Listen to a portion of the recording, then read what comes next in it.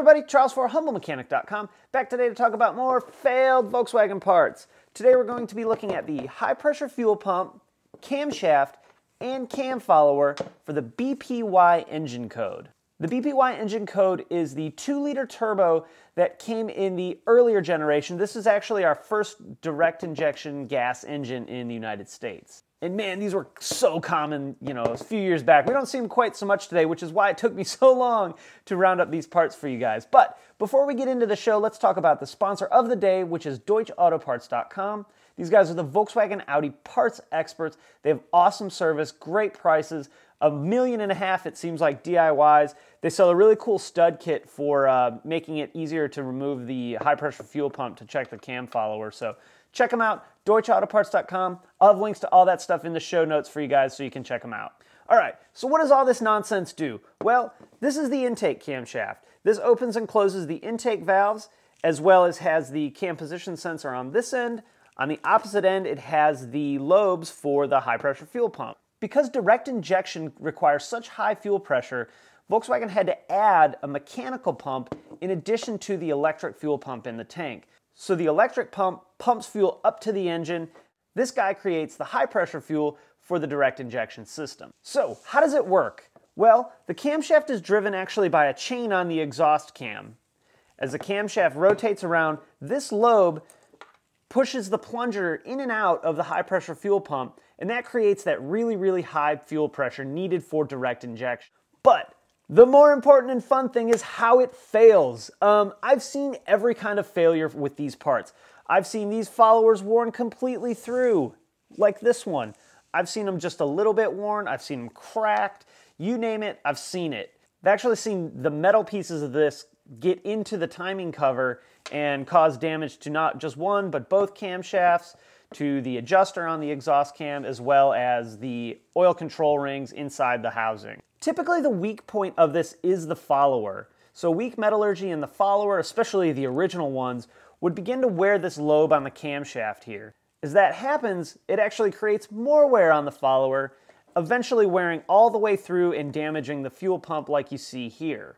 Catastrophic failure can occur with pieces of metal from this follower getting inside the timing cover housing. So what might we experience when we're having these type of failures? Odds are you're gonna get a check engine light. That check engine light can have faults generally due to, well, fuel pressure. I've seen several of them. There's a technical service bulletin that lists out a bunch of them.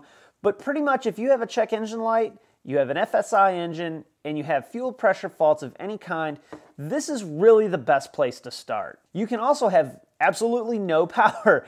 Hit the accelerator, the car will go, but it feels like, well, oddly enough, you're not getting any fuel. Or maybe even something like a boost concern. You can get noise, believe it or not. As these are banging together, they'll create some weird noise. I've also seen this happen and cause no start concerns, and again, as well as pretty much any fuel-related check engine light faults could be related to this high pressure fuel pump. How do we diagnose it? Well, we can go through all the test plans and check everything, like the technical service bulletin says, which is of course what all Volkswagen technicians do every single time. We can follow flow charts given to diagnose the faults, or we can take off one valve, 3 bolts, and maybe a triple square on the bottom. Some of them have a hose on them, which is actually a hell of a lot easier when they have the hose, because the triple square is really soft. But we take those off, we remove the pump, and we go, there's a hole in this, and there's not supposed to be. Or you'll see damage on the lobe of the camshaft as well. This one was an extreme failure where it wore all the way through into the high pressure fuel pump. That doesn't happen every time. If you can catch it early enough, you actually don't need to replace the high pressure fuel pump. You would only replace the follower as well as the camshaft. We can also go in with our scan tool and monitor fuel pressure via measuring value blocks, but again, this is way faster. And odds are, again, if you have any kind of fuel pressure related faults, this is probably the issue. It's not the only problem that can happen causing fuel pressure faults. You can also be dealing with something like in the tank pumps, as well as the fuel pump control module underneath the back seat. But again, it's so fast to take this off, and these are so common to fail, that I think most guys just jump right in and pop this off and take a look at it. So when might we see this fail? Well, with the miles these cars all have on them now, odds are at some point this has been replaced, or at least the follower and camshaft have been replaced. We've seen them as low as in the 20,000 mile range and on up. A lot of these engines actually had a warranty extension on this part.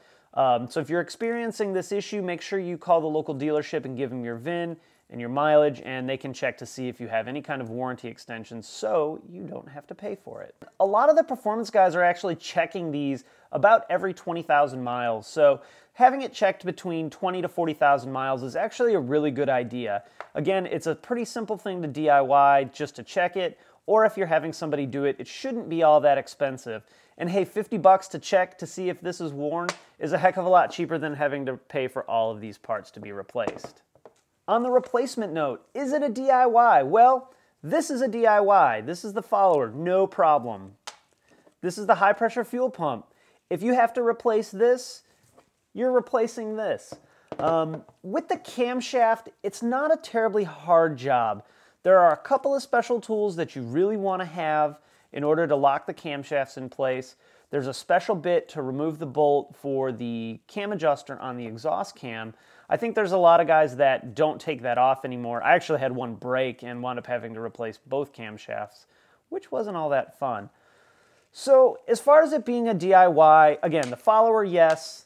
High pressure pump, probably. When you get into the camshaft, again, that's a pretty big job. Scraping all the goo off of the cam ladder, the sealant, is pretty tricky. It's pretty much the worst part of the job, I think. You might be able to DIY it, you might not. If you're really handy and know what you're doing around an engine, yes. If not, you know, this one could easily get out of somebody's skill level. There are also a ton of high pressure fuel pump upgrades from a bunch of different companies. You know, some are purely performance based.